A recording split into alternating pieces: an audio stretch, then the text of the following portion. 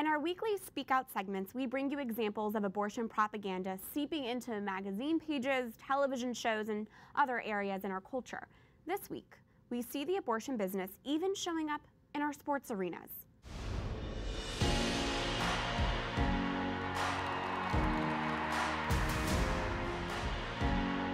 The Women's National Basketball Association has launched the Take a Seat, Take a Stand program, what the WNBA is calling a Girls and Women Empowerment Program.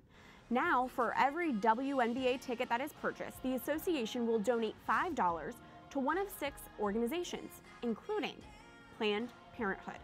The executive vice president for the abortion business celebrated the news, saying, in part, "We're so grateful the WNBA is standing up for the 2.4 million patients who rely on Planned Parenthood." The Take a Seat, Take a Stand program was launched one day before the Trump administration announced it would be cutting Planned Parenthood off from Title X funds. Upon that news, the president of the WNBA, Lisa Borders, tweeted this: "The WNBA stands with Planned Parenthood against the Trump administration's most recent attack on a woman's right to affordable, safe, and comprehensive care." This is bad business. If the Women's National Basketball Association is standing with Planned Parenthood, then I'm walking out. I mean, really, can pro-life women not even attend a sporting event without supporting abortion? The WNBA is making a big mistake in assuming all of their fans will want to cheer on the nation's largest abortion business. And I would think a sports league dedicated to empowering women would be able to recognize an industry that preys on women.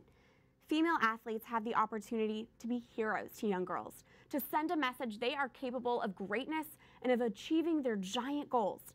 Planned Parenthood sends the opposite message. Planned Parenthood sells the lie that abortion is a solution for women, the lie that only by killing your unborn in an unexpected pregnancy can you succeed.